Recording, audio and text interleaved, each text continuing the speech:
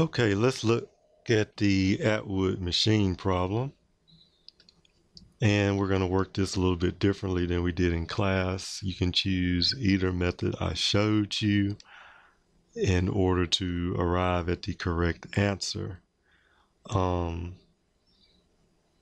This way, this method may be a little bit easier for you to understand rather than figuring out which way something's rotating and what to assign the pluses and the minuses to relative to the magnitudes. So the first thing we want to do is, one, we want to choose a coordinate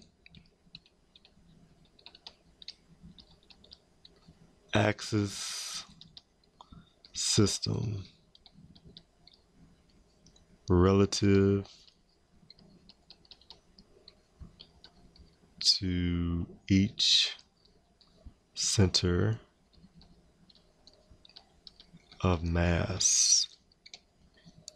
Okay, so what I mean by that is, let's just indicate the center of mass for each object. Now,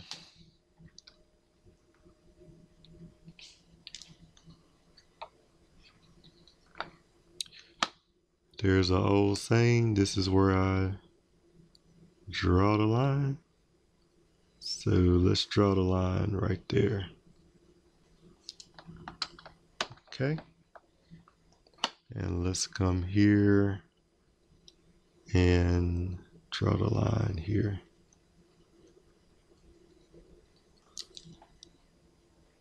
All right.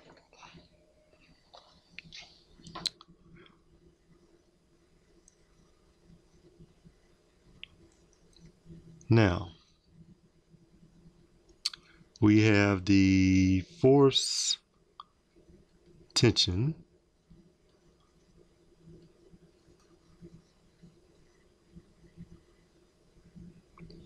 and the force tension points up. So relative to that center of mass,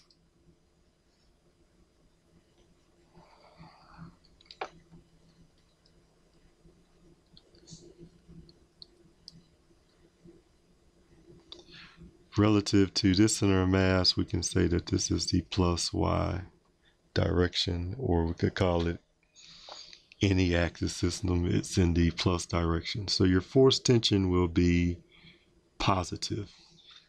Now let's look at relative to this center of mass. We have another force acting on this body.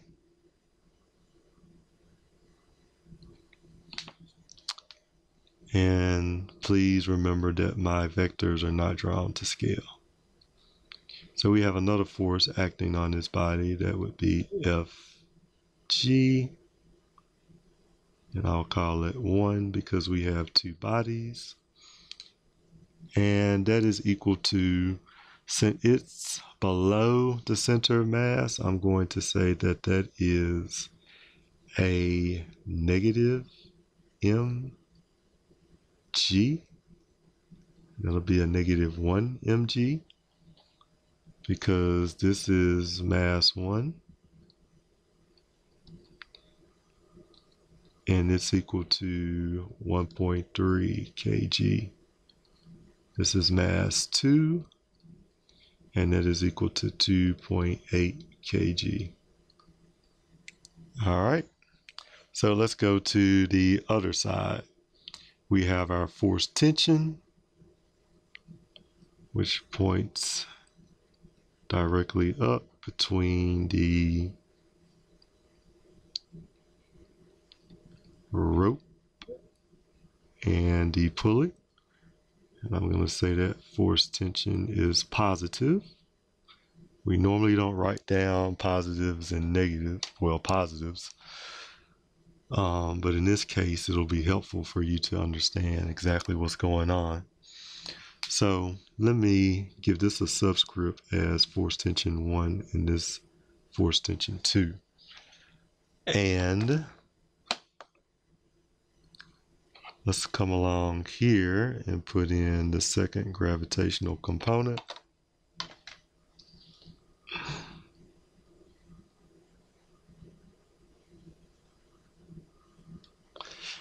And that's going to be FG2, and that's equal to a negative M2G.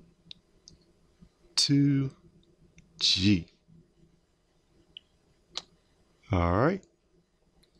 Now, since we know the mass, we know that mass 2 is greater than mass 1 because only the gravitational force is acting on this mass, both of these masses. So what this thing is going to do is it's going to take a clockwise motion.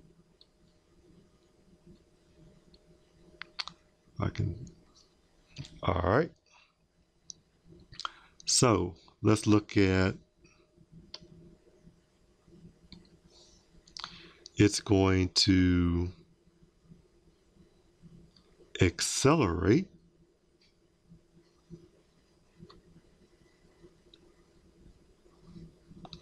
in the plus direction relative to that center of mass. Here, relative to that center of mass, the acceleration is going to come down. So I can say that's going to be a minus A. Okay. So now let's resolve some of the things that we know. We know that the magnitudes of force tension 1 is equal to force tension 2. And for simplicity, I'm just going to write that as Ft when we get ready to solve our equations. Okay? So what I can do now is I can take this side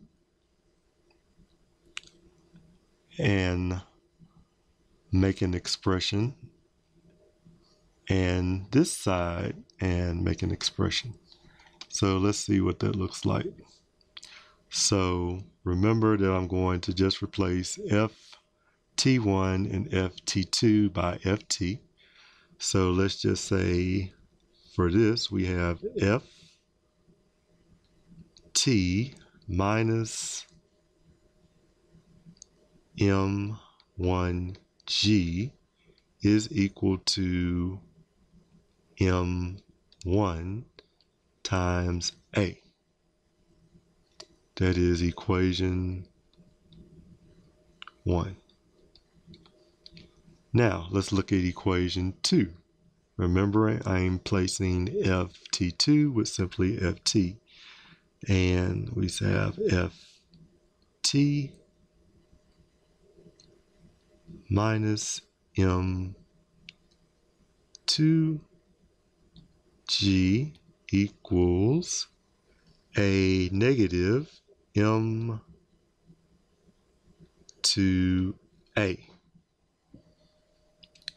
Now,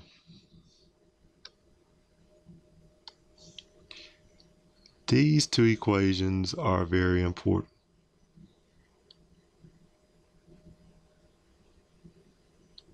Because one thing that we can say about these two equations is that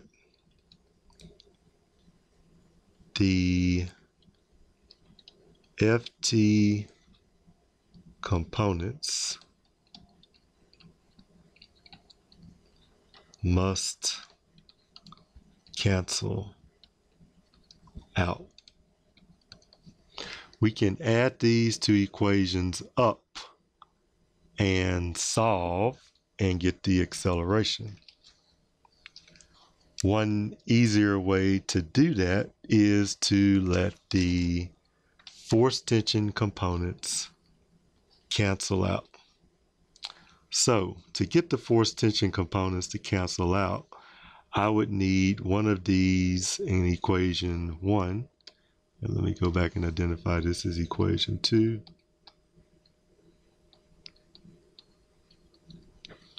I would need one of those components to have a positive sign and another one to have a negative sign in order for me to cancel. But this is positive and this is positive. But look at my acceleration, and let me be correct in writing this. Let me be very correct in writing this. M2 minus A. Okay. Now,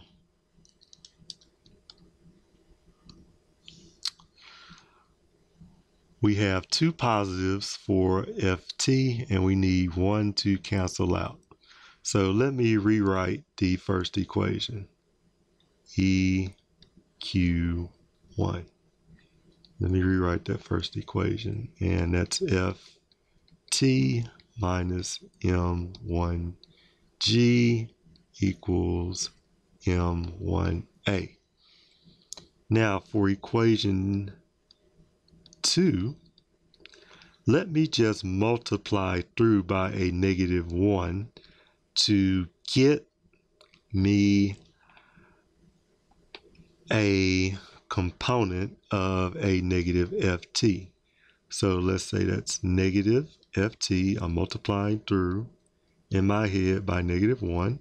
So that's going to be plus M to G equals, and multiplying that through by -1, that would be M to A.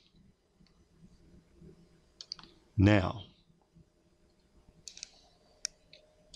this may be a little bit easier than what the book does. Now we can sum these two equations up and solve for acceleration. Let's see what we get. Well, we see that the force tensions cancel just as they're supposed to. Like we said right over here, the force tensions are supposed to cancel. So now what I have when I add these two equations up, I have M2G minus M1G equals, I can add this and say that's M1A plus M2A. Now let's do some factoring since we have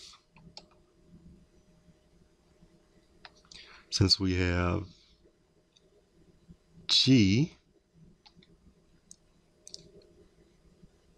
in both of those terms on that side, and we have A on both of those terms on this side. So let's do some factoring out. So let's say G times M2 minus M1 equals A times M1 plus M2. Now, what I can do to solve for acceleration now is I can divide both sides by M1 plus M2. M1 plus M2. So that eliminates that. And I wind up with an expression that acceleration is equal to G times M2 minus M1 all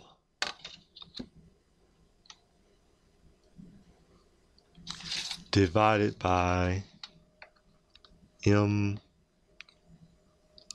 plus M2. Now, let's plug in some numbers. Let's plug in 9.8 meters per second squared times what is M2, 2.8 kg minus 1.3 kg, all divided by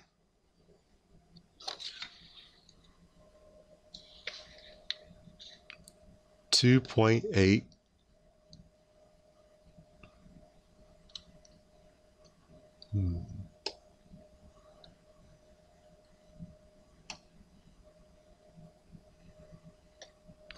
all divided by 2.8 kg minus 1.3 kg.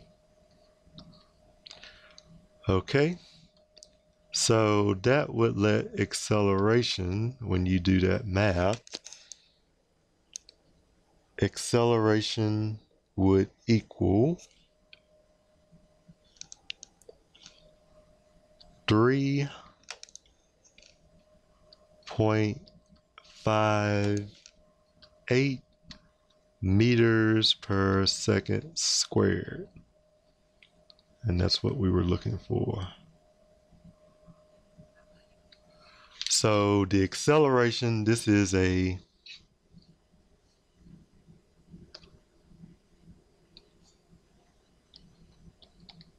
constant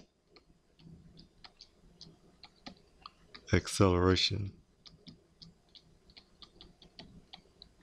Okay? So acceleration on this side and that side are the same.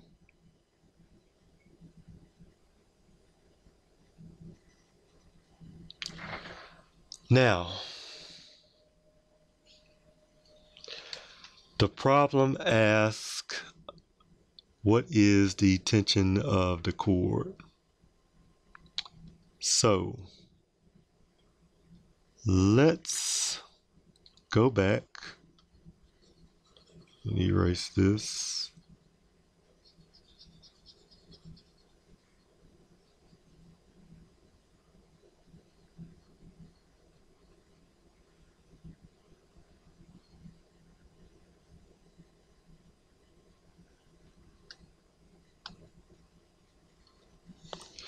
We can use either equation 1 or equation 2 to find the tension of the cord since we found the acceleration. So let me just use equation 1. This one is the same as this one. Don't worry about that little cancel. All right, so this is the same as that. So we can say Ft minus what is mass 1, 1.3 kg times 9.8 m per s squared equals what is mass 1, 1.3 kg times the acceleration that we found right here, and that is 3.58 meters per second squared. Now, to solve for that, let's see what we get. That would be Ft minus 1.3 times 9.8 that would be 12.74 newtons equals 1.3 times 3.58 equals 4.65 newtons. So Ft, carrying the 12.74 newtons to the other side, would be 4.65 newtons plus 12.74 newtons, and that equals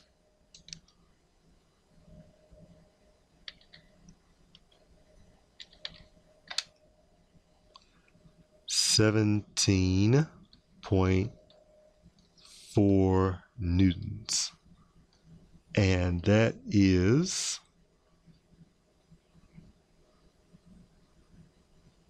the tension on the cable. So the first thing you had to do was you had to find the acceleration. And once you found the acceleration, you could then solve for the force tension using one of these equations. Now, let me make a note and say that since this is a two-body problem, both bodies acting under gravitational force from each mass, you could simply use this equation to calculate your acceleration. You wouldn't have to go through and derive the equation, but you would have to know what your components are, what your coordinate system is, in order to go back and solve for force tension.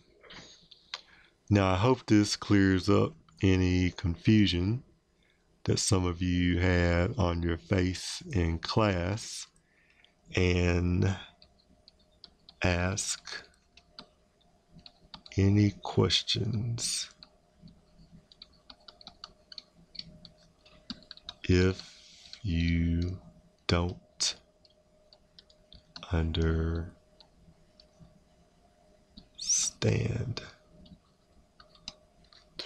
All right, see you in the next video.